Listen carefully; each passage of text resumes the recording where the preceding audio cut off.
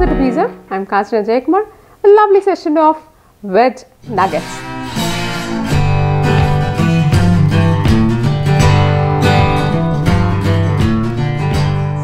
This is going to be a real tasty, yummy and a crispy veg nugget as you're going to taste it in the KFC or Mac. So let's do this lovely nugget. First cut the potatoes to this size so that it will be easy for you to cook. So what I'm going to do is I'm going to just steam it and take it out of the pressure cooker or any vessel you're going to cook. If at all you're not comfortable with the steaming, no problem, you can cook it your regular way and drain the water completely. That is what is essential for this. So I'm going to just steam it, the washed potatoes, then add the diced carrots. I've already cooked the peas. If you have not done it, then no problem, just add the peas to this and cook it. So we are going to do two coatings, out of which one is going to be the breadcrumbs, the regular breadcrumbs, and the other one is going to be the cornflakes. See, this is the regular breakfast cornflakes, or you can use even oat kernels for this. Just take this amount and crush it to small pieces. Now let's grind the peppercorns, green chilli and garlic to fine paste.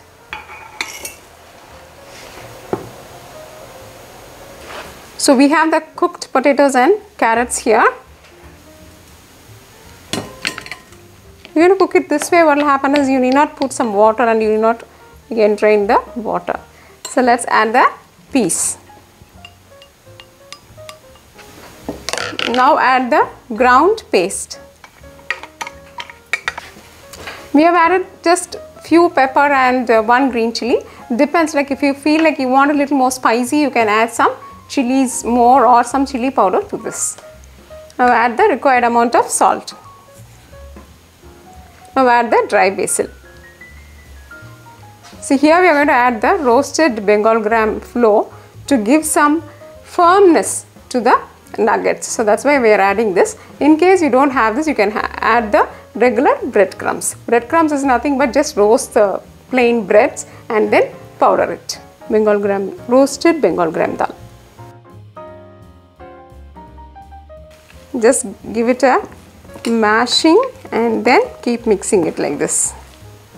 See, now here it is done. You can either cover it and leave it into your refrigerator and allow it to cool completely, or you can leave it outside for 1 or 2 hours so that they become very cool and you will be able to do the nuggets nicely.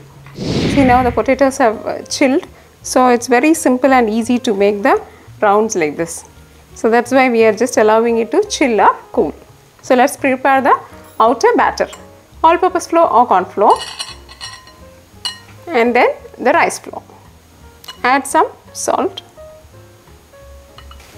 add some water and mix it well.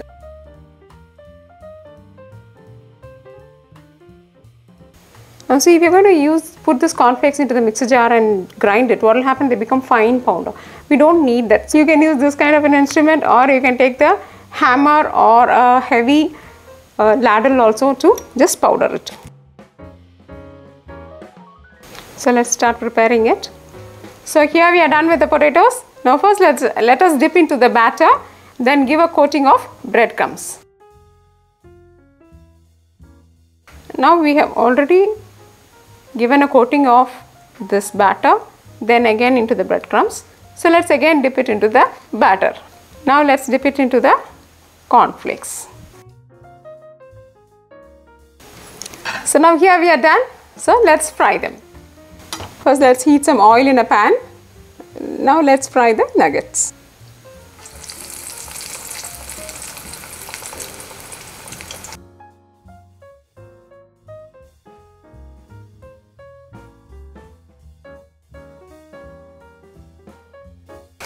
Just have a look at this. You can see a nice golden brown on top of it. They are fried so well.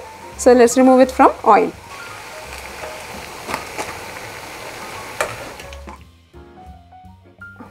So dear friends, hope you enjoyed this lovely session of making the lovely crispy. I'm very sure it's going to be really crispy and yummy.